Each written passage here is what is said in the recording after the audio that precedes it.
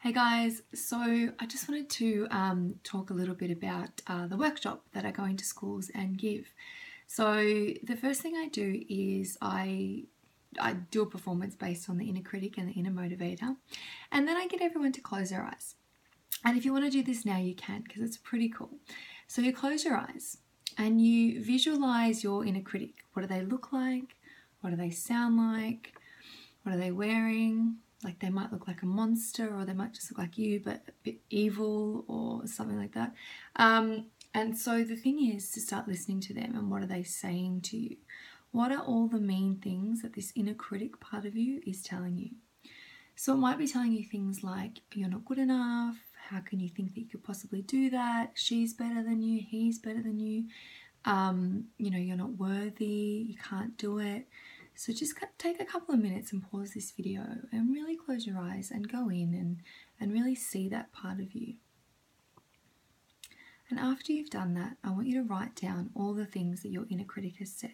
So all of those things, just get it all out on paper, because really when you see it, you can go, oh, it's really not the truth, and it's actually just my mind and a part of me.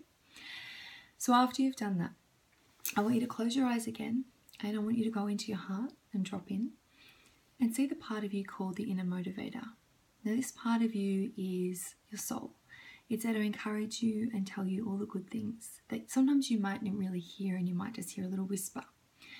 So see if you can close your eyes and visualize this part of you. What are they wearing? How does this part of you look? You could call this part your wise self, your heart, and just listen to this part of you speak.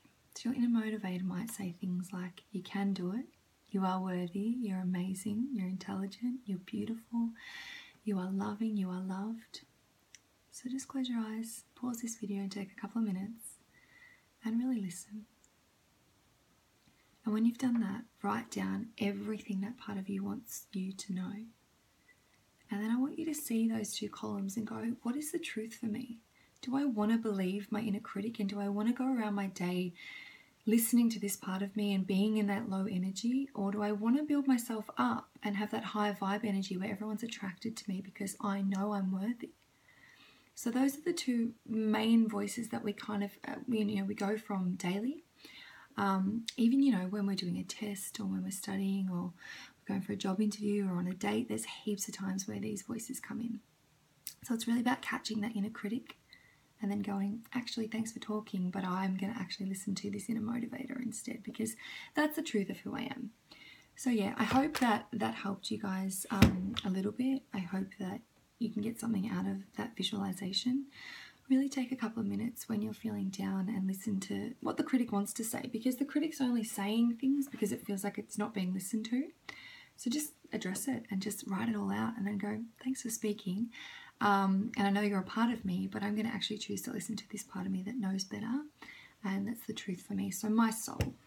And yeah, and then the more you do that, the more it becomes easier as you live your day. You can just catch that voice and just turn it over to your heart.